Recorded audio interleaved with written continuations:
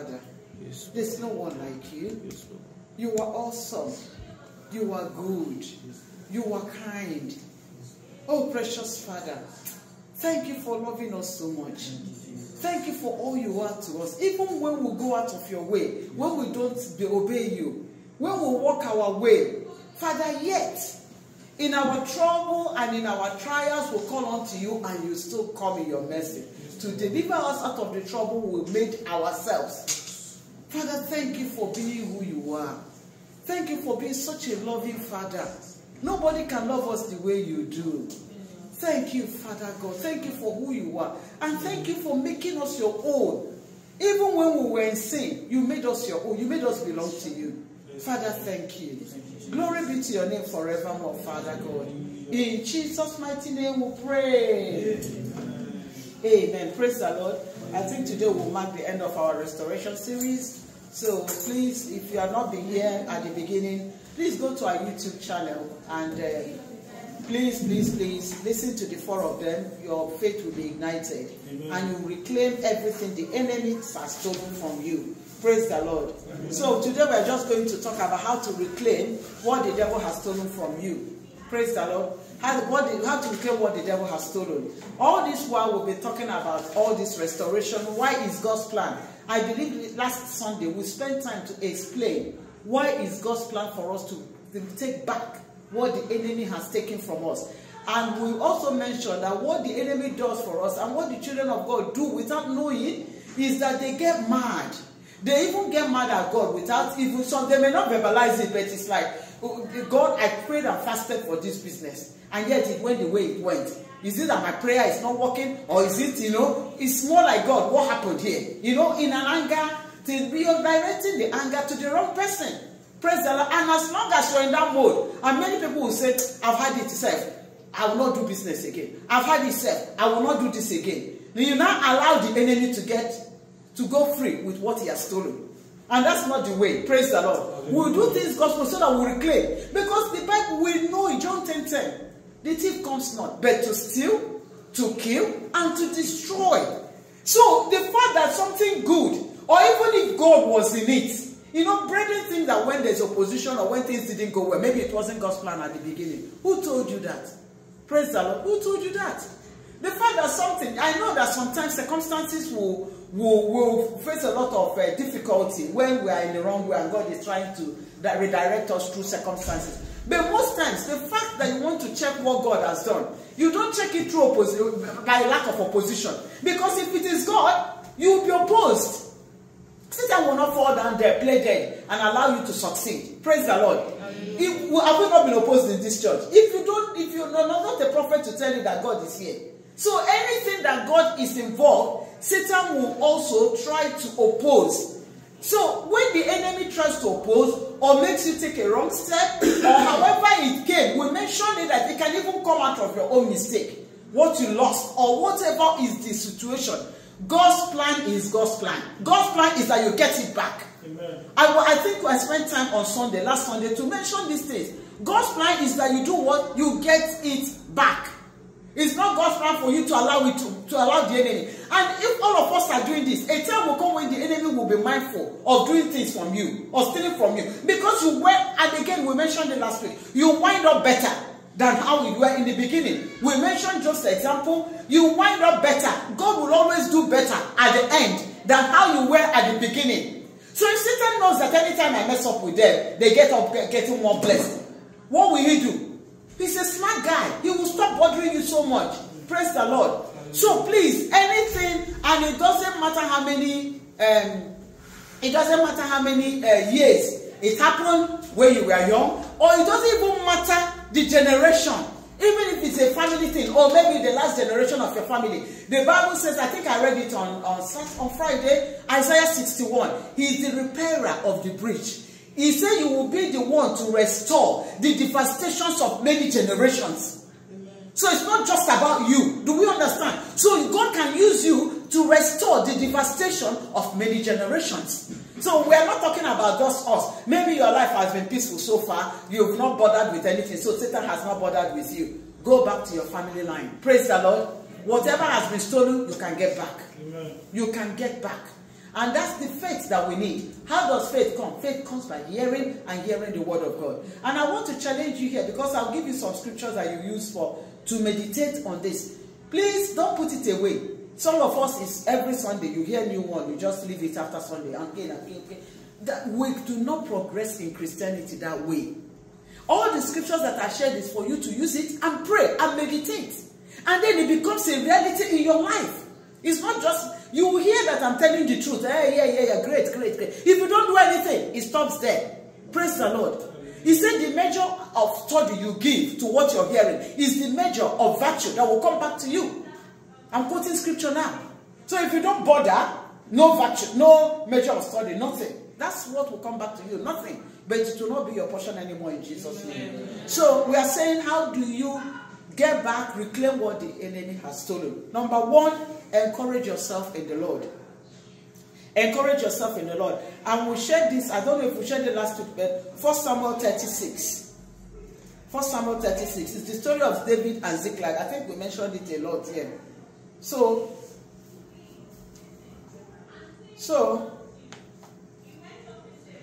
and David was greatly distressed. And then he was now in great danger because his men were very bitter about losing their sons and daughters. And they began to talk of stoning him. But David found strength in the Lord. So encouraging yourself in the Lord is the same as finding strength in God. Praise the Lord.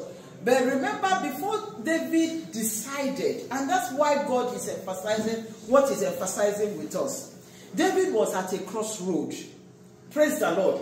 He was at a crossroad. But which way do I go? And all of us will face that crossroad once in a while. It will happen. Which way do I go? Do I go the way of this, mourning and crying like every other person? Because it's natural to cry. If you lose your daughter, if you lose your son, if you lose money, it's so natural to cry. So you can either decide to go that way, or you go in the way that David went. But the way that David went brought back everything the enemy has stolen from small. If you go the other way of, yes, it's natural to mourn and weep and just say, now, from now on, I will do again. You know, that's some of our attitude. I will do again. You know, like I was beaten. And you don't know that the reason why Satan even makes sure you experience what you experience is so that you don't do again. It's to discourage you, especially if that part is the part God is planning for you. It's to discourage you very, very well. And you say, oh, so you agree with the emotion, you get angry at the wrong person, that I fasted, I prayed, or somebody encouraged me, I thought I was hearing God, and all that. Or you stay in the emotion of it. Every time you sleep, you're thinking about the money you've lost or whatever that has happened. If you go that way, you will not get it back. Praise the Lord. The only way of doing what God, we must do things God's way to get God's result. That's the bottom line. We must do things God's way to get God's result. Not the world's way. Not the world's way. Praise the Lord. So, we've been at crossroads, and then which direction you go will determine the outcome of that situation. Praise the Lord. So, but do you know one thing I like God for? In the walk we walk, in the way, there's nothing like it's over. The day you wake up is your morning. Amen. Do you see that's the beautiful thing about being children of God? The day you wake up is your morning. Amen. Okay, as you're hearing this now, so I didn't know, oh, Satan, so I didn't know that if I lose things like this and stuff like that, so I can use my faith to get back. That's it. That's the excitement of Christianity. There's nothing like, oh, it happened so long. No. Remember again, I think it's last week, our job is to believe. The power of doing, how God will do it is not our business. Do we understand? How God will do what He has promised is not our business. You cannot say, hey, I'm already 50, so it's not going to happen. You don't know how God will bring the children you're supposed to have to you. Don't just rule out, don't use your physical senses and what happens in the natural world to limit God. Praise the Lord. You remember that is part of the problem of the children of Israel. Can God furnish a table in the wilderness? Can God do this? Yeah, I know he divided the Red Sea. We know he did this. But in this wilderness, where nothing is growing, where everything is arid, can God furnish a table here? Are you asking that kind of question? You will not get restoration by asking such questions. Because the Bible says, they did not please God because of their unbelief. They limited the Holy One of Israel. You will not limit God anymore in your life in Jesus' name. They limited the Holy One of Israel. Praise the Lord. So now, David recovered all that. So how do you encourage yourself? 2 ways. With the word of God. Praise the Lord. There is no time you will spend enough time in the word of God that you will not live encouraged. You will spend time, okay? I'm waiting on God. You know, like, yeah, I need to. You spend quality time with the word. You must live encouraged. Amen. Even if you don't know where to go to the Psalms. You will finish and you will get what? You will become encouraged. David in their time, the only way they connect with the word of God is through Urim and Turim. And that's what David did. He called Abiathar the priest and said, throw the dice. That's how they do. To know the mind of God. Now, you don't have the mind of God in the pages of a book, the Bible. So it's not like you're not calling any Abiathar anymore. It's already there in your Bible. All you need to do is to open it. Ask the Holy Spirit to show you. And you read. Sometimes we are so confused that you don't even know what to read. Pray. Ask the Holy Spirit, which way do I go? Where do I read now? And you go. And you open the scripture. Before you know it, God will use what is there to encourage you. Praise the Lord. So, now, another way is... remind yourself of the victories that God has given you in the past. This thing helps us so much. Sometimes it takes a while for the memories to start coming. As you know what we're discussing this morning, that anger can be, can be bitterness, can be for what has happened. So it may not be directed towards anybody. It could be the anger about the way fraudsters deceived you. It can be, we get angry. It may not just necessarily be against somebody. It could be about a situation. Do you understand? It could be about anything. So you're angry. So what do you do at that moment? Because you need to bring yourself to a place where you can hear God. If David didn't encourage himself with the emotional tension at that moment, when they are all crying, weeping, if David didn't calm down to encourage himself, he wouldn't have heard God. Praise the Lord. The same thing with us. So, one of the things you do, remind yourself of the victories of the past. And I believe God, there is nobody here that God has not been good to. There is nobody here that you have never seen the hand of God in your life. There is nobody. So remind yourself of those victories. And say, God did it for me like this. He will do it again. The same God. He has not changed. Now, I mentioned last week that even if for any reason you don't have any testimony of your life at all, go to the Bible. The stories in the Bible are testimonies of other people. Is that not so? David had testimony. The children of Israel had testimony. How God divided the Red Sea for them. The Bible says, Hebrews 13:8. The same God. The same God. God is the same yesterday, today, and forever. Jesus is the same. I hope Jesus is God. Jesus is the same yesterday. So that same God that did it, I hope I got it. Yes. That same God that did it in the past, he has not changed. Do we see? You see? And Malachi, when we were doing Malachi, is it Malachi 1? We say, I am God. I am Jehovah. I change not. Therefore, you sons of Jacob are not consumed. So they don't change. So what he did in the past, he will still do now.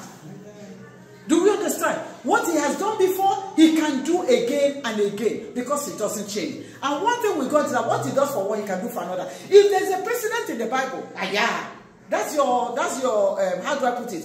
Father, you did it before. I'm not asking you to do what you have never done before. Once there is a precedent in the Bible, go to that and stay on it. And God will perform the miracle in Jesus' name. Amen. So encouraging yourself in the Lord. Number two is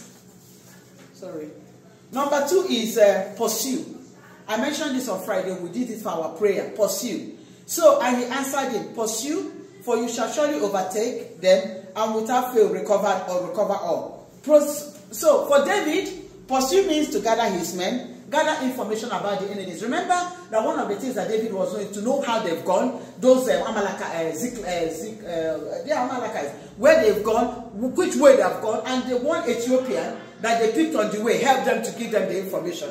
Praise the Lord. So, and then David's pursuit was gather information and then attack them until they were defeated. So, what does pursuing look like in your situation?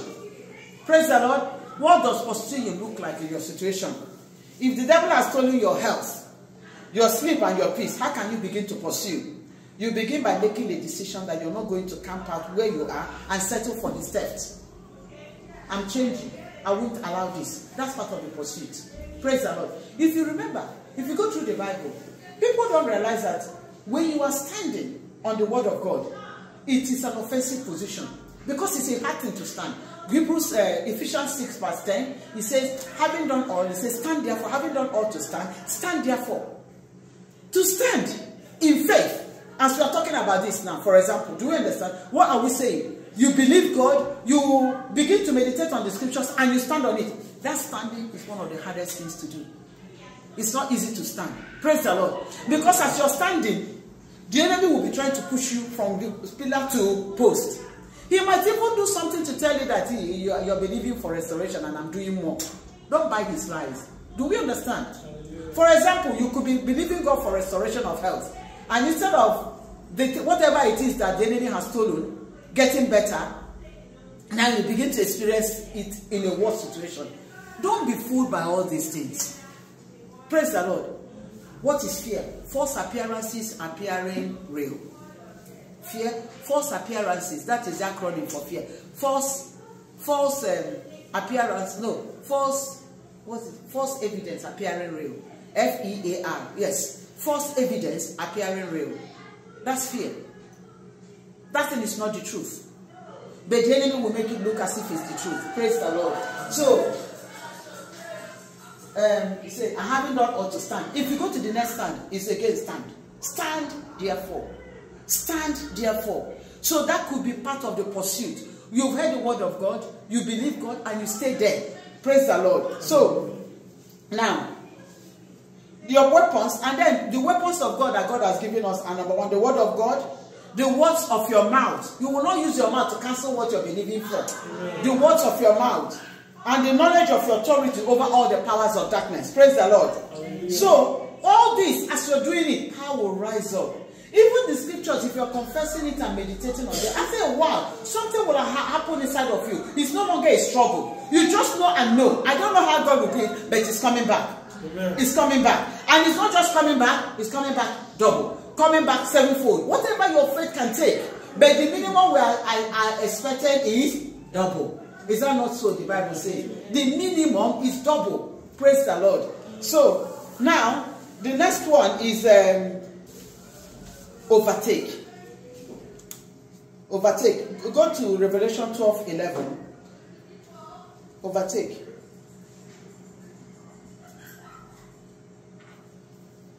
And they overcame him by the blood of the Lamb and by the word of their testimony.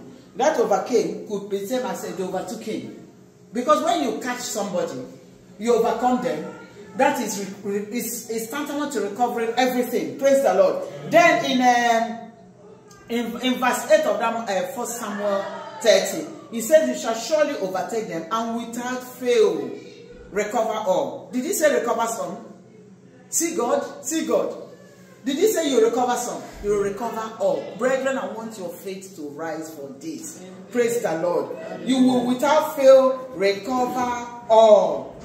But as you move into the process of overtaking the enemy, sometimes it will not be instant, brethren. It may not be instant. And that's where it's going to take perseverance. Do you remember what I just said some few minutes ago? It may not be instant.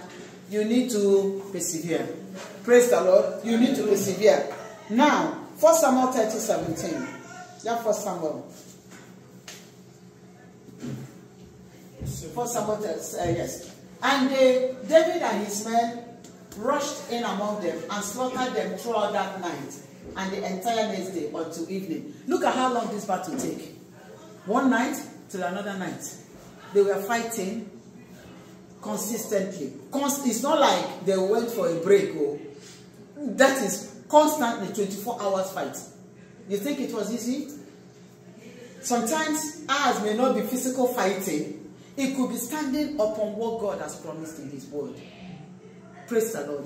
A man of God was sharing about some things he stood for 20 years. It came to pass. Do we understand? So what I'm trying to say is that persevering is needed. You need to persevere. It could be one day, it could be 6 months, it could be whatever. But one thing I know is that as you're believing God for, possibly it's business. What may God do? He give you business idea. And this time around, bam, bam, bam, everything. When you see people and they say, oh, they see, the instant, there's nothing like instant success. Praise the Lord. Do we understand? There's nothing like, you didn't know the story. You didn't know what went underground. But what you're seeing is their manifestation. They didn't tell you the whole story. Praise the Lord. But as you're standing in faith, God will not direct and redirect and redirect and redirect and redirect. I'm sure Job would have said, God, where am I even going to start from? But did God do what he did or not? What he said he did. Praise the Lord. So, now, so you overtake. You overtake. We need patience, faith, patience, and God's word. Keep believing and speaking, and you take back everything. Praise the Lord. It will take time, but let not time. Let not time disturb you. Let not time destabilize you. Let not time, because the enemy's warfare is always time bound. Faith is now. Faith is not bound by time. Faith is now. I believe it's already done. It's nothing to do with time. Praise the Lord. Tomorrow I wake up and you say, well, come, it hasn't happened. No, but I believe it's done. Tomorrow becomes today again. I wake up next tomorrow. What happens again? So today. It becomes today. What is happening today? Today I believe. Simple. Keep believing. Don't let time determine. Don't let it determine what God is doing. Because God is above time. He knows how to. And one of the things we learned here, God can restore time. Amen. I'll restore the years. Is that not what he told us? Yeah. Joel 2:25. I'll restore the years. The canker worm, the palmer worm, the caterpillars have eaten. My great army which I sent among you.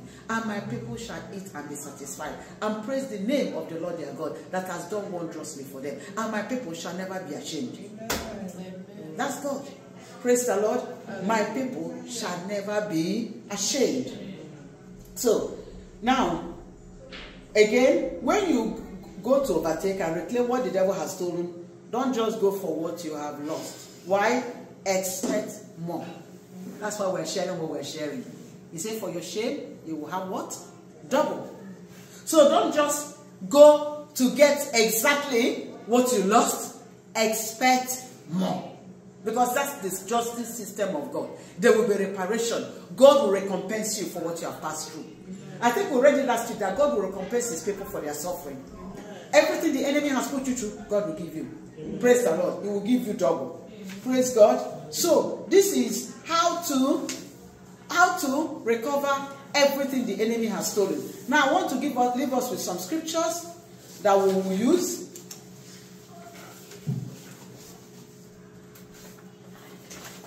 Some scriptures we'll use for this. We've done some of them before, but you can. Just 7. Praise the Lord. And you can write it. I think I still have a little. You can just quickly do a shorthand this thing. Number 1, Exodus, based on Exodus 3:21. The favor of God in my life restores everything. I declare, that's how you will start it. I declare in the name of Jesus. Number 1, the favor of God, according to Exodus 3:21, the favor of God restores everything the enemy has stolen from me. Simple, isn't it?